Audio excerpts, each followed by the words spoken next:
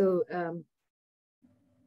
it's 11 Eastern and 8 Pacific now. So we'll just go ahead and get started. And good morning, afternoon, good day, good night, everyone. We have people from different time zones, including me. But thank you for joining our webinar here.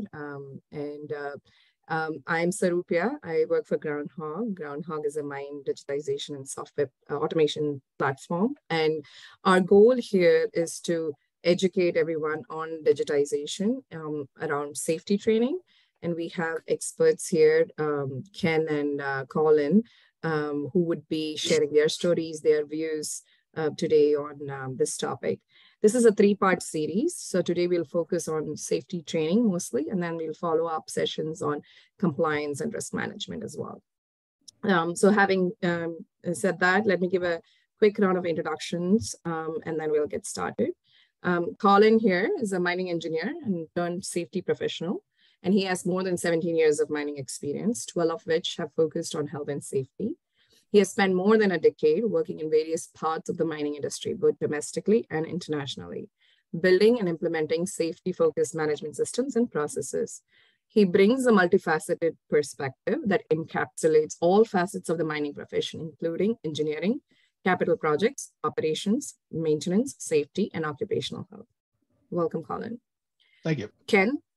Ken is a mine safety professional with over 25 years of mining experience and primarily underground. And Ken has worked as a miner, a mine rescue team member, emergency response coordinator, volunteer firefighter, emergency medical technician, and is currently a safety health superintendent with a mining contractor. Welcome, Ken. Thank you. So, now we'll just jump into the topic directly. And both of you have been champions of using digital tools to improve health and safety in your organization. So maybe we can start with a high-level view of your approach towards designing safety programs in your organization, and then maybe we can follow up with an example of a project or initiative where you use digital tools or where digitization of safety training was implemented. So the platform is all yours if you just want to get started. Yeah, sure.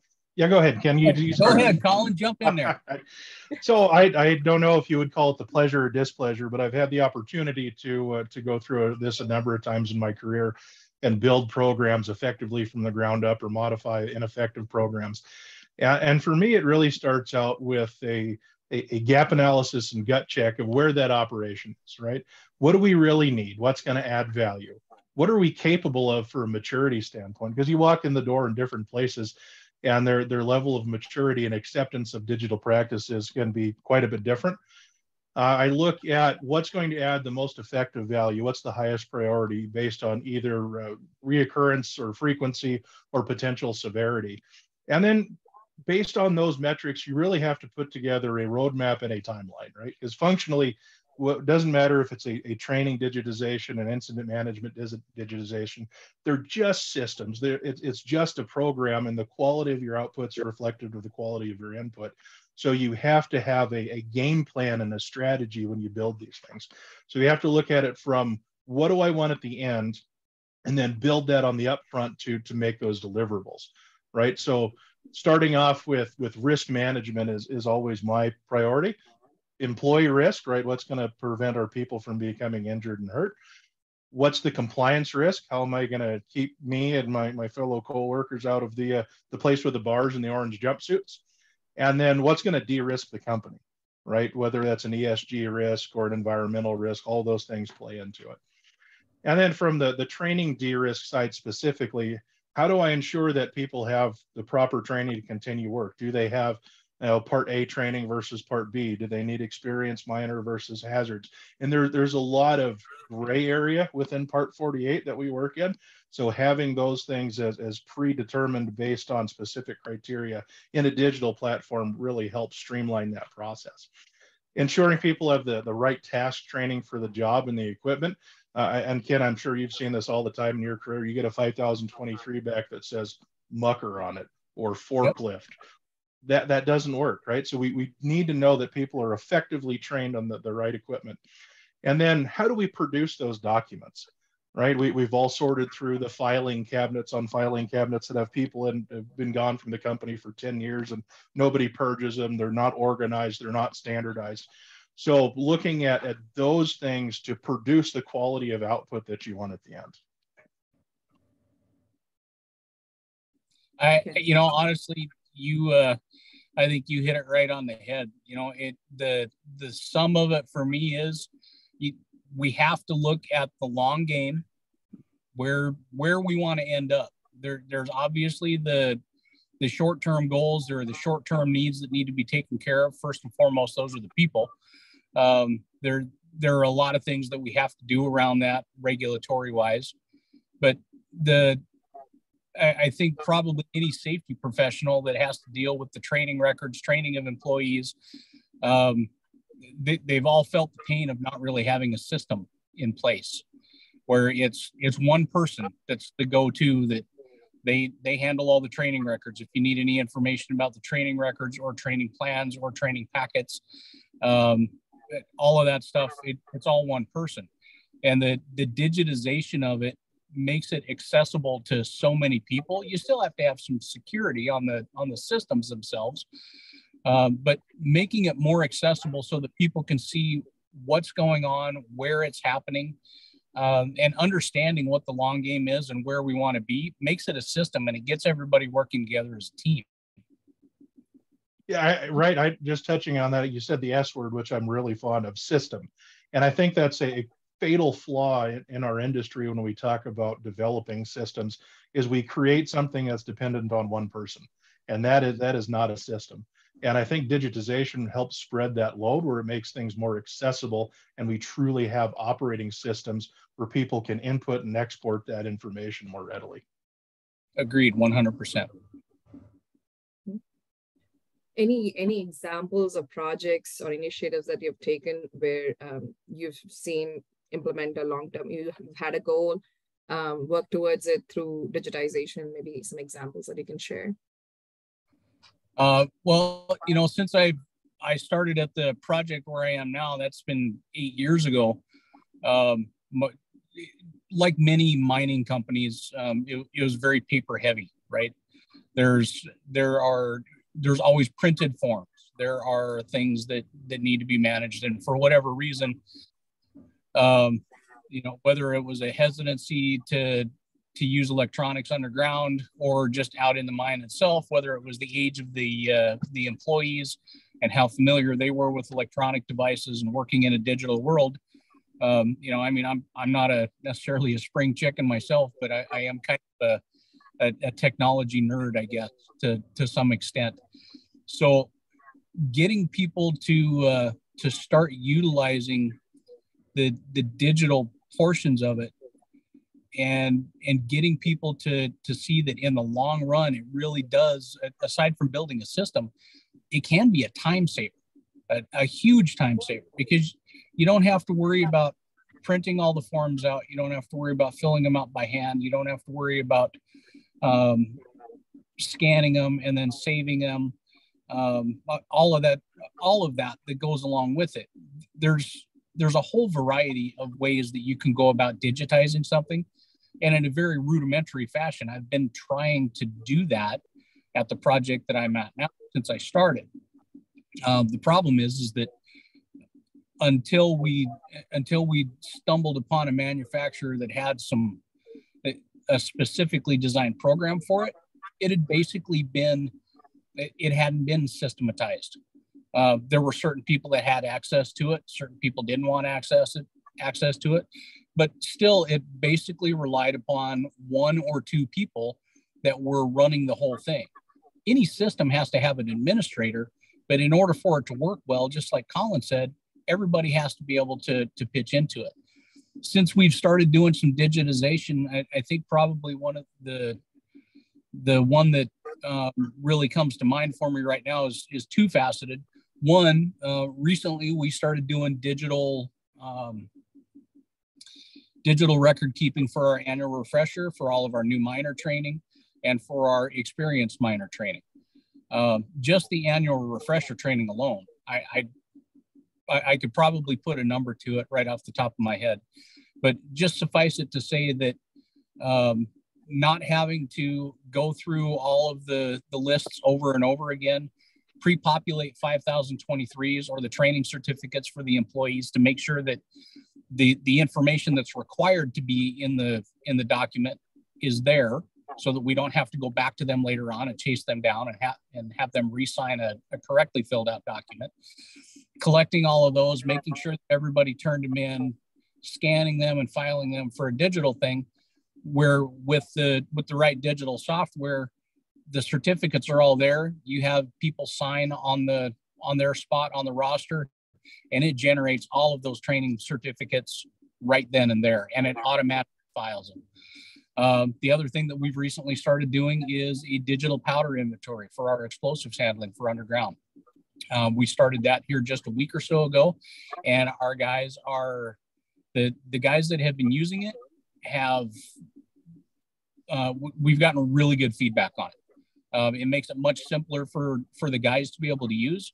There has, in the 2 weeks that we've been using it, we're getting continual feedback, good feedback for the most part, and always some feedback on how we can improve things. Sometimes it has to do with the digital portion of it. Sometimes it has to do with some other aspects of it.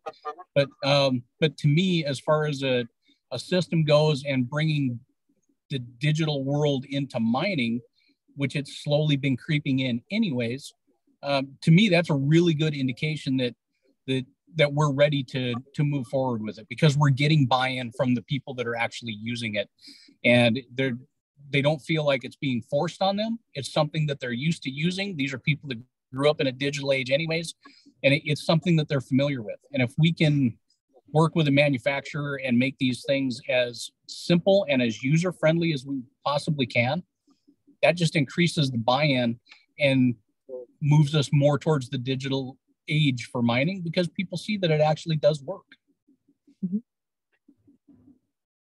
Yeah, and really, I've been doing the same thing. And just speaking most recently here at Nevada Copper, I've really started the proactive and reactive approach to digitization of our safety training. So the first one is cleaning up the historic records, getting everything moved from filing cabinets upon filing cabinets, sorting through who's here, who's not, and bringing that into the digital system to make that more accessible, not just to me, my team, but to operations as well. Standardization of the training process is huge, right? So now that we are moving into a digital world that's easily controllable, because you're creating a competency-based checklist. So you're moving from a compliance-based training system to a value-added training system, where you're assessing a person's ability to safely execute a task or safely operate a piece of equipment, versus the old thinking was, do they have the 5023 in the file, right? Are we compliant, yes or no? We're moving past that. Standardization of the organizational structure within training, so the creation of task codes that feed off of each other. And think of it like a course catalog for a university, where you have to take Math 101 before you take Math 102. You can do that within the system so that they can't progress to that next step unless they have the prerequisites done. And then creation of job requirements. And this is one of my favorite things, is when I get a new employee, I have a certain list of criteria based on that person's job. So if they're a general underground miner, okay, they come in with an active and valid annual refresher certificate. They need experienced miner training. But what else do they need, right? So for us, they get their experienced miner cert, they get their task training for the use of the cage and the shaft.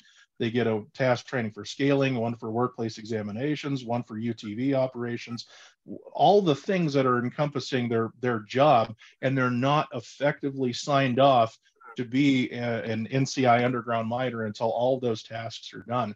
Whereas before it was, here's your experienced miner, now go underground and go to work, right? So it's allowing us to prioritize those different training topics, keep track of those topics, and then work through the progression stuff as well. So, right, you can link those up with your tech levels, your tech 1s, 2s, 3s, 4s, and 5s as you have progression. So that's been a significant boon for us. Now we're still developing, right? It's a long process, because, you know, as Ken knows, in this profession, we spend a lot of time putting out fires, so you really can't dedicate 100% of your time to the creation of these strategic deployments. But again, you go back to that game plan, that what do I want at the end, and you keep moving that ball forward. It's been a huge time saving for us. Colin, I think it's pretty interesting that you mentioned that, because we just recently started we're calling it a progression path, right? You know, within established mining companies, and just thinking digitally, or whether you're doing it in a little booklet, or you're looking at the 5023s, at least with contract mining, you know, if even within the same company, if we've got people that may be transferring from one project to another, one mine to another, you know, and we're expecting call it a miner one, you know, a top level hand, full cycle miner. And all we're getting is a 5023. We're getting the training document that shows he has annual refresher training. You really don't get much of a background other than just the resume and speaking with them. And also, just like a lot of places, the progression of that miner is unfortunately very often subjective to the supervisor, to the project superintendent, or whoever it is that's responsible for making those promotions. At least with this, we're able to put something into place that tracks the development of that employee. It focuses on the development of that employee, and if that employee wants to be able to move forward or move up within the company, improve his skills, it gives us a way to be able to track it. And they simply can't proceed until they get to that point. And the other aspect I think that you touched on is for the new miner training. Absolutely critical. All of those things that you mentioned. You know, there's a couple of different ways of doing that new miner training, but there are a lot of things that go by the wayside if all you're doing is the classroom portion of the training. And there are a lot of skills or a lot of tasks that a new miner needs to understand and needs to be competent in before they're turned loose in the workforce. Even just simple things like making a hose, or driving a UTV or a light vehicle underground, and being able to manage those prerequisites with something that's at your fingertips that the supervisors can look at, because it's set up for them to be able to look at, or even just as simple as a supervisor who has another miner coming in working overtime, and being able to, at his fingertips, just say, I need somebody to run an LHD or a haul truck or a jumbo or a bolter, and just key that information in. This is what I'm looking for, and automatically get a list populated of all the people that have that particular training, and they can decide where they're going to put that individual. I think you touched on several things that we've just recently started doing where we're working now. Mm-hmm. So, I mean, this comes back to the topic of personalized training, right? So you're now able to do personalized training. How do you stay up to date with your training programs when you have to be so personalized? And how do you ensure, how do you evaluate the training programs that you design in this digital structure? Well, I think doing the evaluation is it is a little easier, or at least modifying the training programs. The nice thing is being able to look at each portion of it. The evaluation is a constant and ongoing thing. At a safe work practice, an SWP, a policy, a procedure. You know, I think we get too focused on those. They are very important, and the goal is that they're there to show the way that we've defined to be able to do things, hopefully as safely as possible, and to maximize the efficiency. But that being said, technology is changing in the mining industry all the time. People that are are invested in what they're doing are constantly looking for ways to improve. And if we rely on one or two people to make those changes, or to determine where that path is going to be, rather than opening it up to the entire workforce and including them in those evaluations and those revisions to the practices, we're making a huge mistake. So we're constantly talking to people, watching out in the field, not only what they're doing, but how they're doing it, and trying to make those changes so that it's not just do it just because we said to do it this way. The evaluations come from watching the guys, talking with the guy. This is just as safe or a safer way to do it than the way that we have been doing it. And ultimately, all that stuff's written on paper anyways. There are some things that literally are an act of Congress to change. But for the things that are at a company level, the majority of it's written on paper, or it's written on a screen, and it can be changed. You have to pay attention. You have to look at what the potential risk is. You don't want to use a knee-jerk reaction. So it does take a little bit of work, but evaluation and changing the way that we're training has to be a constant. Mm-hmm. Yeah, and we're kind of in the same boat. I look at it from a stakeholder involvement perspective, right? As a health and safety professional, I'm in a support group.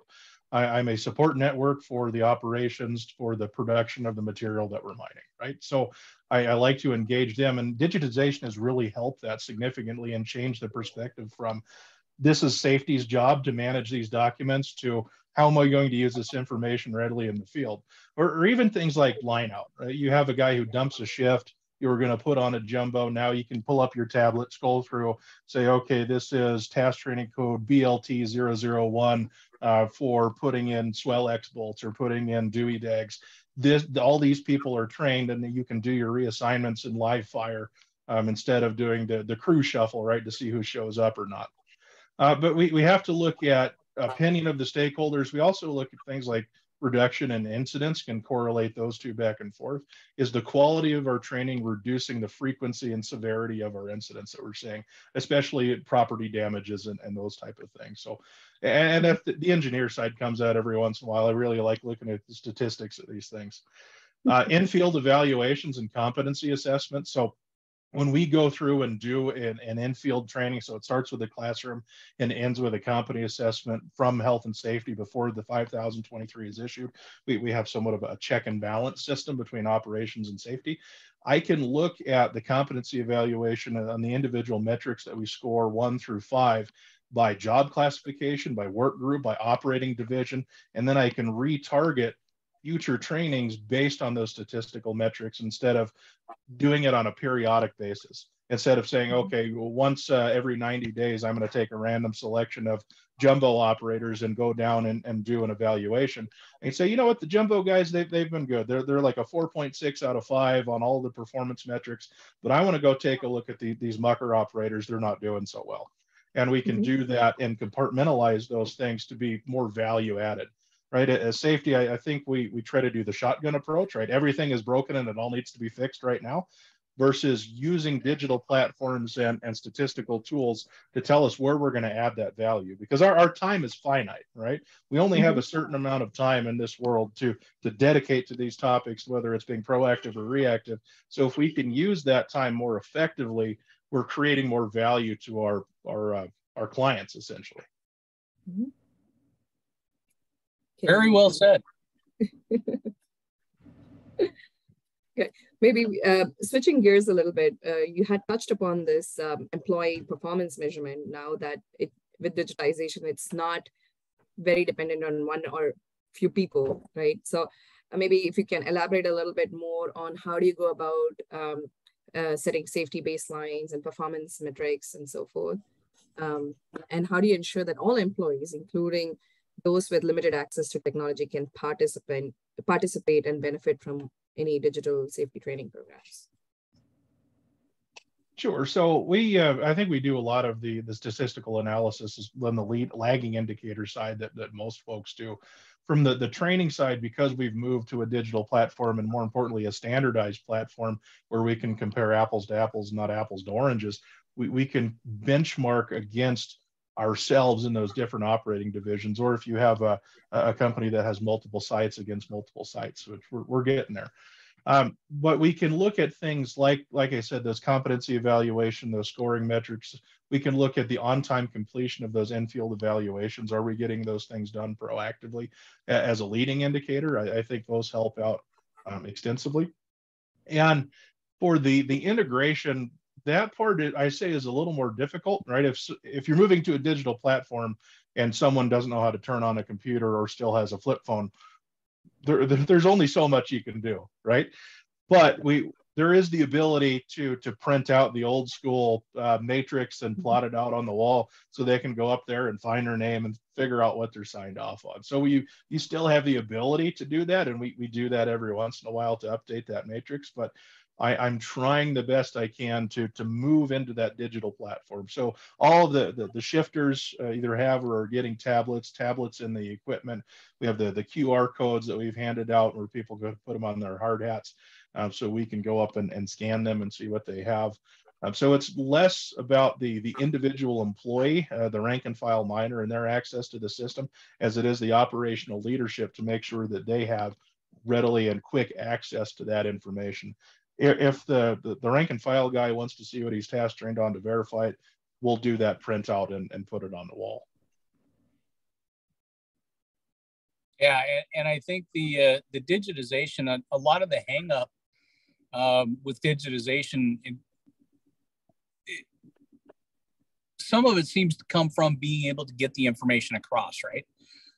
There's a lot of hang up, and I think a lot of hesitancy that goes along with digitizing a mining environment,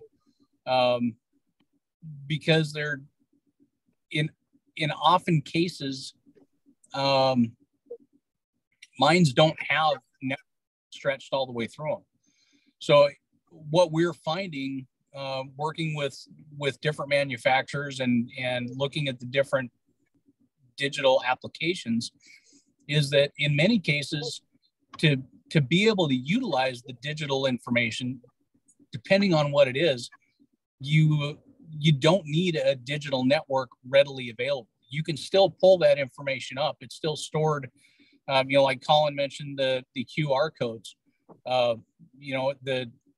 The training information for employees with one of the programs that we're using is stored within that QR code. The employees don't even have to have the application downloaded onto their phone.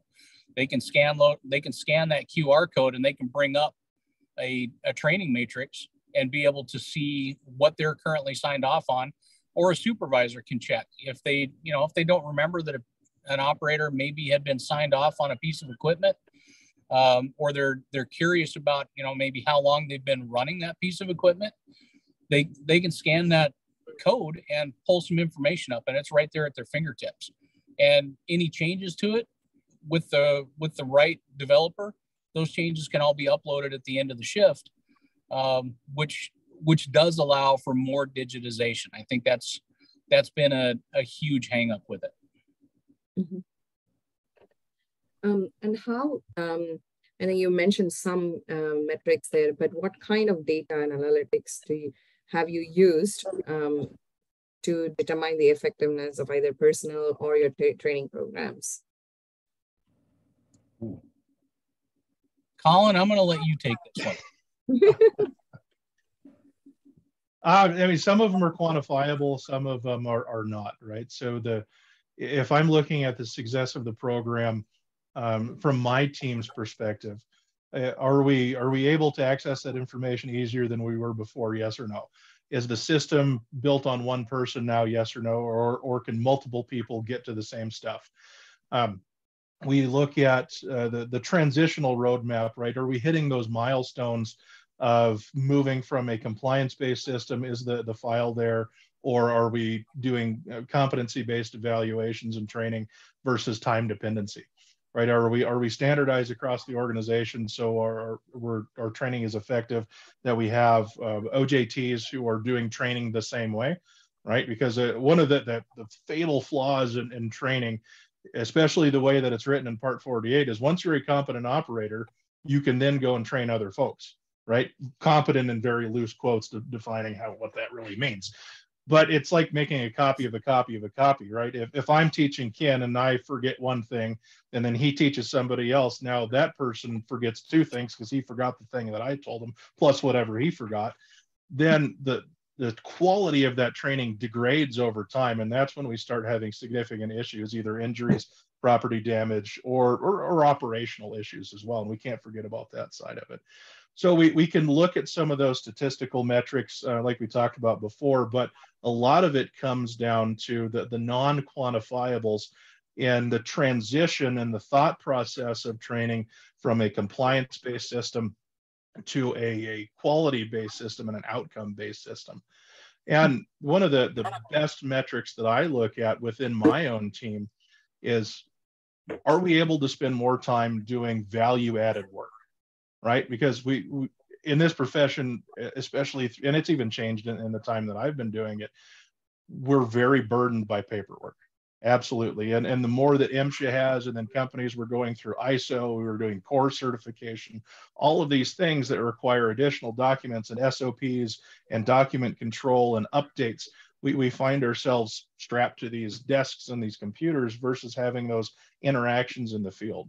Right. And that's where we truly add value, because the prevention of incidents doesn't come down to any program that I've issued, any digitization that I've ever done. It's having people make positive choices about their actions and how they interact with their environment.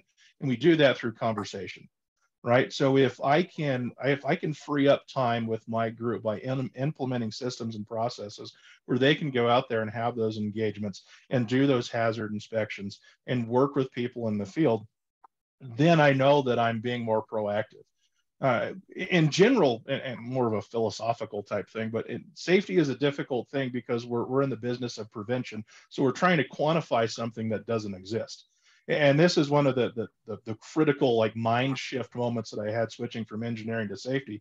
As an engineer, I can justify my existence through increased production, decreased cost, quality improvements for whatever system I'm designing and building. But as a safety professional, I'm trying to quantify and qualify something that doesn't exist because I don't want it to happen. Right? The more and better work that we do, the fewer people get injured and the fewer violations that we get. So the closer we get to zero, the better we're doing, which is transitionally opposite from the rest of the operational world.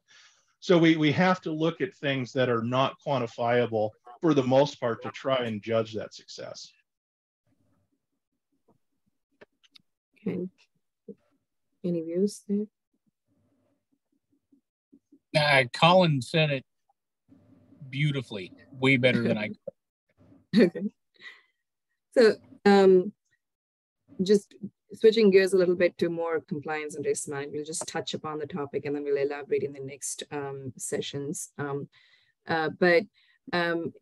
What are your views on integration of digital safety training with other safety programs, whether it's emergency response plans or other incident management procedures? Yeah, I mean, training integrates with everything that we do. And it doesn't matter if it's our monthly mine rescue training, updates to emergency response plans, escape and evacuation plans, ventilation plans. The level of training depends on your level of engagement, involvement, in whatever that topic may be. So if I update an emergency evacuation plan for the mine, I still have a requirement that I have to train people into the changes that are effective within that plan. So you create a training system or a training topic that's basically an acknowledgement of that procedural change, so that you can document, okay, these miners have been provided the information and the change in this evacuation route or the change in this ventilation system, and we can move forward from that point in time. So it gives you a dot on the map of this was the change, these people have been trained and these people haven't. That helps out quite a bit. Effectively, what we used to do in line-out meetings, right, where we passed around the sign-in sheet, we can now do that by having people sign on the tablet, and it produces their digital record automatically. So that helps out quite a bit. It also helps out, in the unfortunate side when you do have incidents, and you have to do production of documents. MSHA has this list of things that they want, and they want all the training records for all the involved personnel, and it makes it easier to grab those things. Now, MSHA and their infinite wisdom and fatal flaws, they still want that stuff digital or hard copy, right? So you have to print it all out, but it makes it more accessible to retrieve. Mm-hmm. Yeah, and it makes it a one-stop shop. And I think Colin was right. We're actually I actually hadn't even considered the like doing the updates for emergency response. We're going to be updating our mind maps here shortly, and typically, we'll throw something up on the screen. We pass the sign-in sheet around, and we talk about it and go over it with everybody. But that's one thing as we move forward to having our guys have the accessibility to be able to pull that up. Not only can they then see it, they can look at it in their own time while we're talking about it. But if the program is set up right, they'll have a map right there that, depending on the device that they're using, but they could pull that up and they can zoom in on it, all the things that a digital platform can do. But it really does make being able to keep track of all of those things that I hadn't really considered at this point. I can definitely see what Colin is talking about there. So I got to thank Colin for pointing that out, because that was an aspect of digitizing stuff, making it accessible to our employees that I hadn't considered yet. Yeah, and I found that too. And whether it's a learning management platform or an auditing platform, there's always something new that you can do with it, right? There's another platform that we use for doing PGIs, a planned general inspections. Okay, well, I transitioned that now and using it for industrial hygiene, right? So gathering information on samples and in-field information. So you can use these digital platforms for things that they're not really designed or intended to do.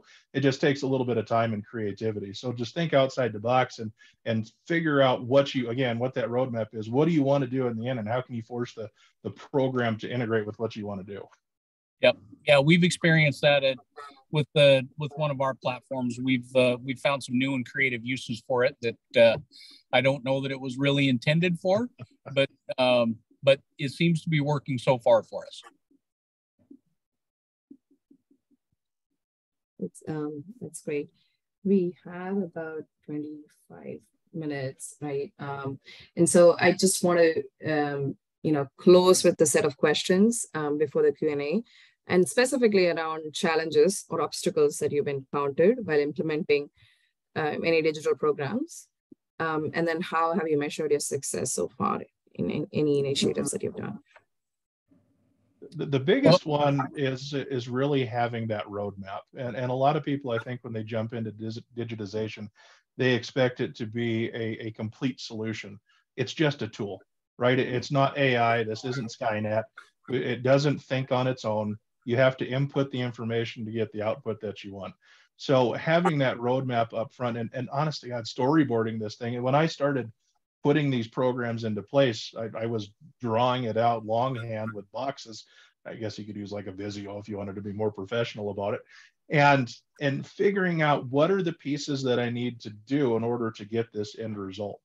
I think if companies who are producing these digital tools had some kind of general roadmap system that they could provide to the end user, so they didn't have to think of these things on their own, that would be helpful. So you don't have to start from scratch, because it takes, unfortunately, some pitfalls, right? Every one of these I've done, I've reflectively looked back and figured out, I messed that up, or I should have done this or that. So learn from my mistakes and come up with a standardized plan that at least you can start with something and move forward. Okay. Now, I agree with Colin 100%. Again, he stole the words right out of my mouth. It is really difficult, and it takes experience to figure out, and especially moving that fundamental mindset from a compliance system to a proactive and value-added system is something that a lot of companies haven't done before. Back when it feels like years and years ago when I owned my consulting company and I was doing this type of thing for smaller operators primarily who couldn't afford full-time safety people. The idea of moving from this is what we do for MSHA and regulatory compliance to this is what we do proactively to improve the health, safety, and well-being of our employees had like never crossed their mind. So it's a transitional thought within the industry. And one of the other things, as far as like roadblocks, is selling it, right? Effectively, again, going back to the fundamental differences between engineering and operations, we're overhead, right? Well, that's what we do. There's nothing effectively that I can do that produces an extra pound of material, right? Because I'm not doing those optimizations anymore. So I'm an overhead cost. I mean, I'm a preventative cost, but I'm an overhead cost, right? Trying to prevent those other iceberg cost effects. So selling a system that is X number of thousands of dollars a year to do reduction in potential issues, whether that's injury or compliance, it is hard, right? Because people look at it as this is safety's job. They've been doing this paper thing for years. It works. MSHA's not mad with us. Why are we going to spend this money? So we have to figure out those hidden values in these systems that improve operational efficiency or the non-quantifiables within the health and safety group to have those interactions and engagements. That's one of the harder transitions, whether it's a learning management system, an incident management system, an auditing profile, because all these things start to add up because they're not really housed within one company or one structure. So you end up having a bunch of separate programs, which increases the overall cost. But we have to be able to quantify this in an operational sense, right? So it all comes back to kind of we're already a sunk time. I'm already a salaried employee. This is the time that I have. I'm trying to free up and move those time pieces around so I can add additional value. But these are some of the other benefits to operations, to processing and milling, to our regulatory compliance, or even other parts of the world that are outside of the operation, right?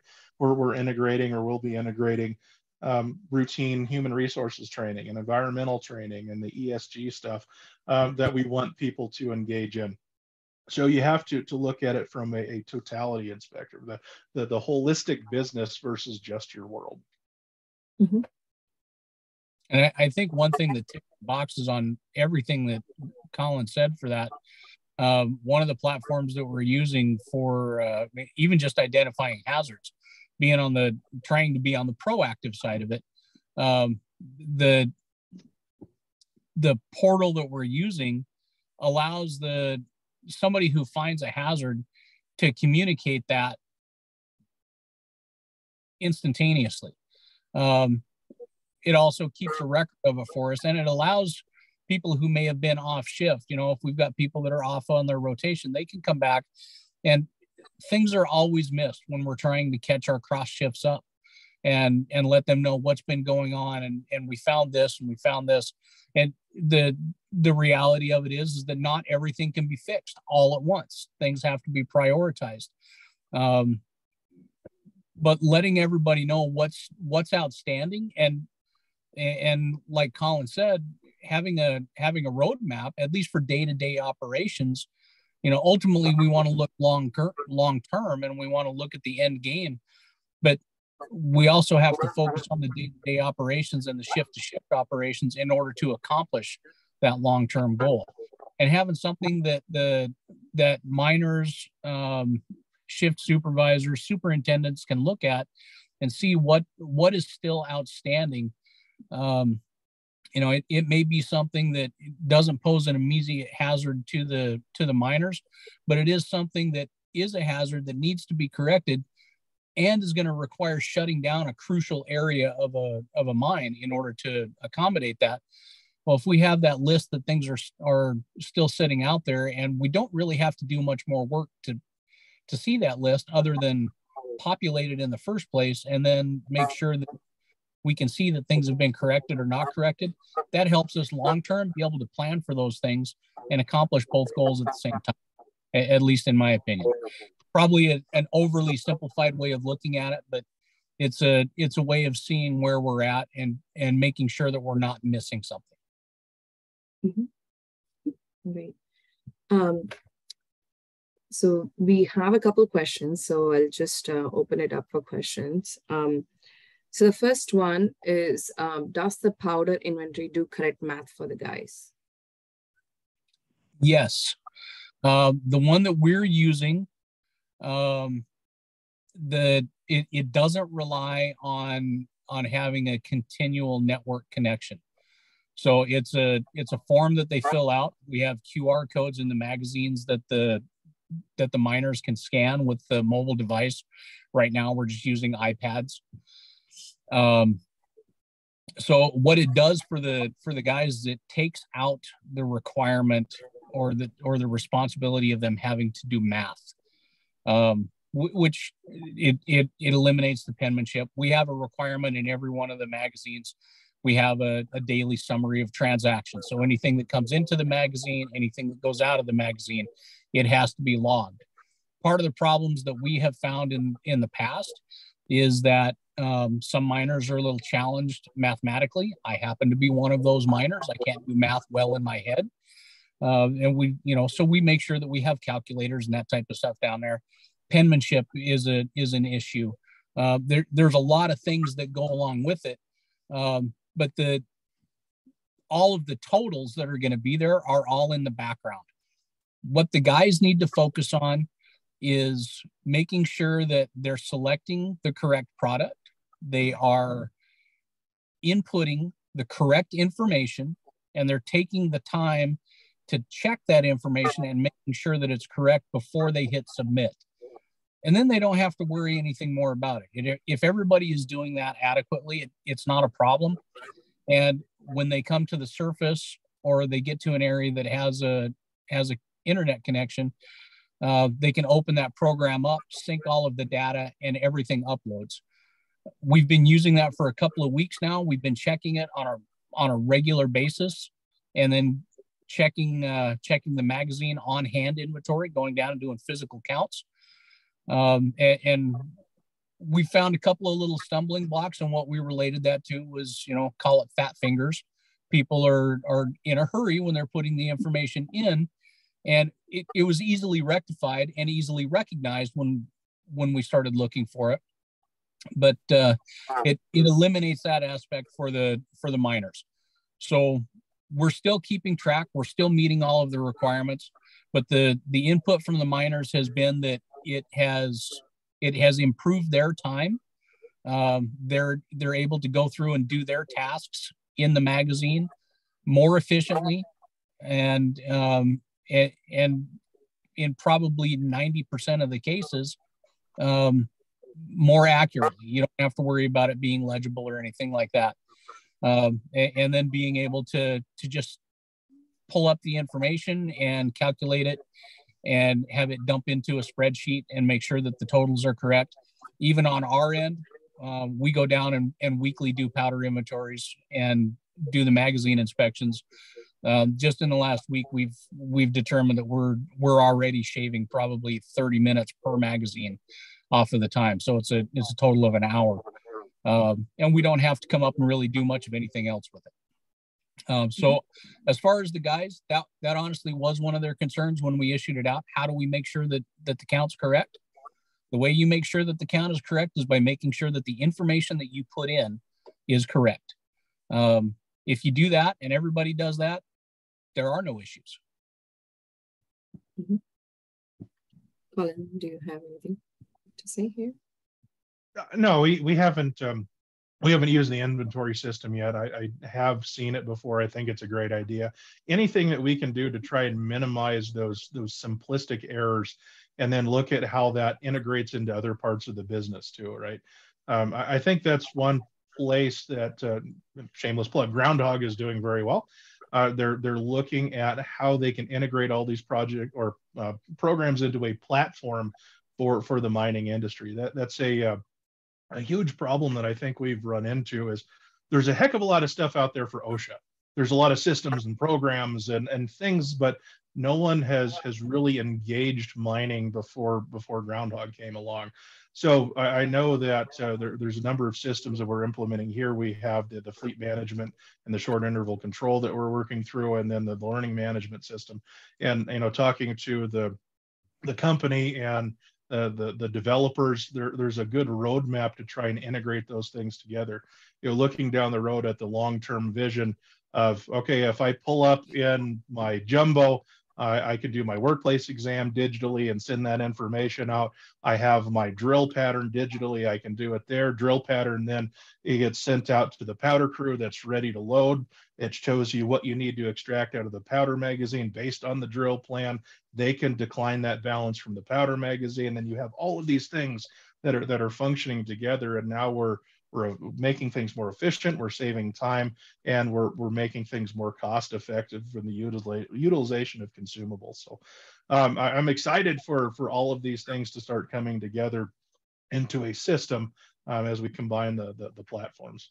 And it's been a good working environment too, because the company really cares about the mining industry, right? And is wanting to integrate and help the mining industry fill some of these gaps to make us better. And I do appreciate that, because the safety training side, the LMS side specifically, without a digitized platform, we would still be primarily in compliance mode.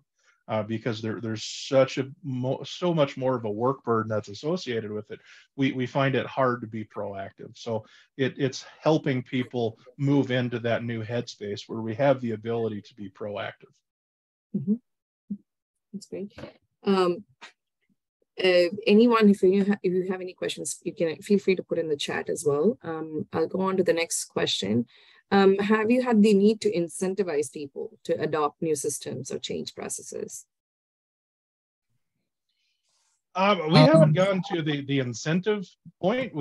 It's more of an explanation of why it's beneficial, right?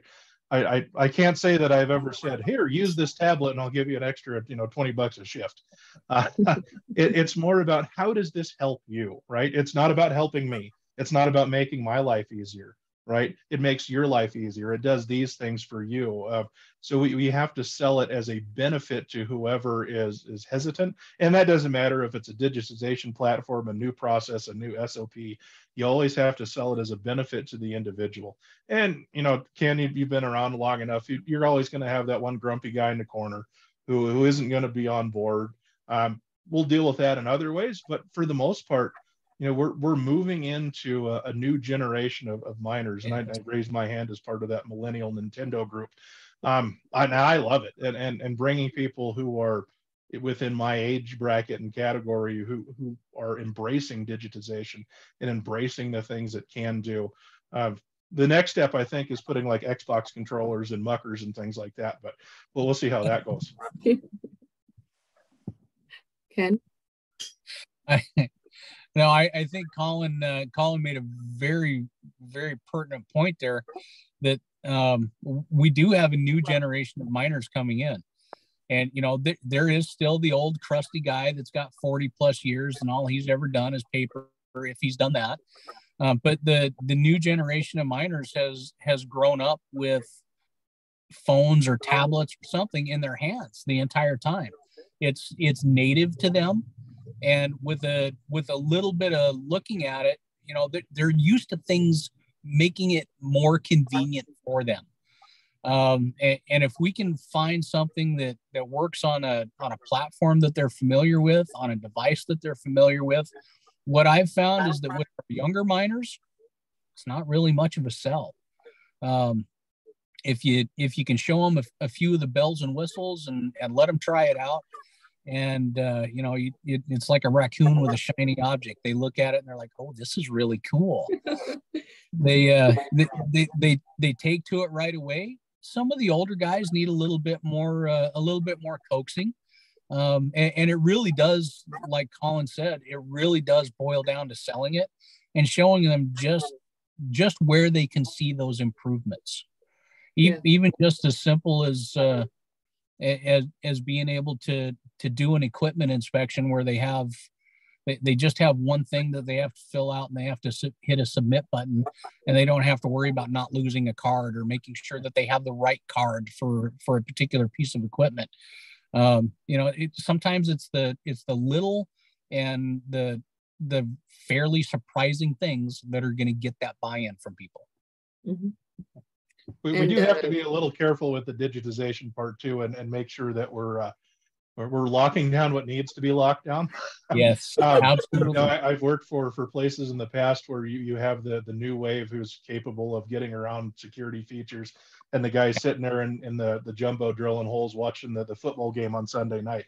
So yes, it has its pros and cons, right? No, you're absolutely correct. Yeah, and then there are trends of gamification and virtual reality for being used in training programs. So those are other ways to engage the newer generation as well, right? Yep. Anyways, the next question: does the data input in daily records being compared by the system to a master stock data, and does it identify potential issues? As far as the training side goes, that data isn't in the system yet. So that's still an external calculation and tracking that we do, looking at the quality of those competency evaluations by those individual metrics, job classification, division, crew, whatever that may be. We haven't had that running long enough at this point to draw a real statistical conclusion. So we're still gathering that information and working through that process. So it's kind of the long game, right? So that we have to get enough points on the board to see if those are diverging directions or not. So unfortunately, I can't answer that yet. Hopefully at some point we'll start to see either a coalesce or a split between that information, or in the future have that stuff available within the system itself so we can have those targeted approaches. Yeah, I think it's, I agree with Colin. It's just, at this point, we're still developing the system. We're still building everything and trying to get it tweaked to exactly where we want it. And sometimes that, we've got our end goals, but sometimes that end goal line moves a little bit, right? Oh, well, we can do this with it. So we end up pushing it out just a little bit more, but we're working towards it.